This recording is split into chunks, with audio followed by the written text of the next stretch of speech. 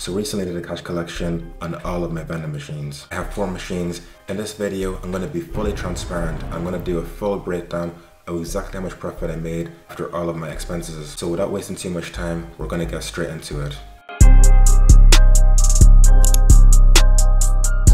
I do cash collection for all the machines within the same week. Some vending machines in certain locations perform better than others. In a typical month, on average, I collect between £300 to £400 per each vending machine monthly.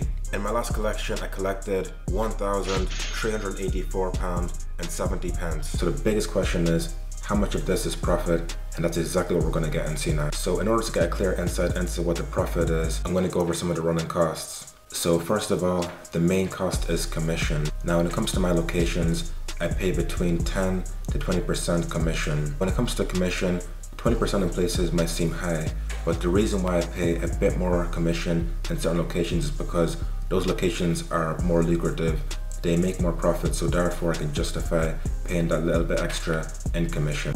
So for this video, just for the sake of numbers and to make things a little bit easier, because I pay between 10 to 20% for commission across various machines, to make it easy, I'm going to go halfway in the middle and use 15% for our calculation for how much profit we've actually made. So after commission, the next cost is stocking fee. So when it comes to stock, previously I got my stock from a wholesaler, which is fine. It worked great. I was able to get good margins on that. It was good for profit. However, I personally have a local supplier now that works out a little bit cheaper for me, so I'm able to maximize my profits just that little bit more. So when it comes to stock, I typically spend around £200 each month on stock. The very final cost that I have is actually a cost that I really do not mind paying, and that is insurance. The reason why I don't mind paying insurance at all is because insurance just protects my business and it protects customers as well. Within that insurance, I get public liability cover, which is the most important thing to have. When it comes to insurance, I'm paying £60 a month for insurance, but I find that every single penny is worth it when it comes to insurance, just for the protection that you get.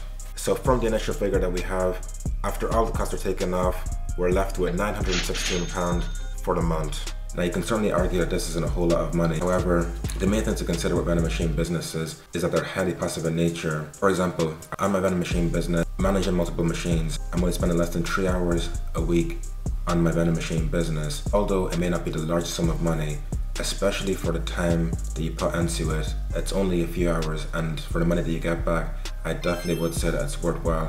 I definitely do think that's a good sum of money for the work that you're actually putting into the business. It's a very, very passive business in nature. Another thing about vending machine businesses is that they are highly scalable. By me buying one more vending machine and securing one more location, I can take that figure closer to £1,000 consistently each month, which is a much nicer figure to round that off to. Vending machine businesses are highly scalable, and just by buying multiple machines, you can double or triple your money for every single machine that you buy. It's all about scalability and expansion. So that is it for today, guys. Hope you found that video interesting. If you have any questions, please let me know in the comments. Again, thank you for watching.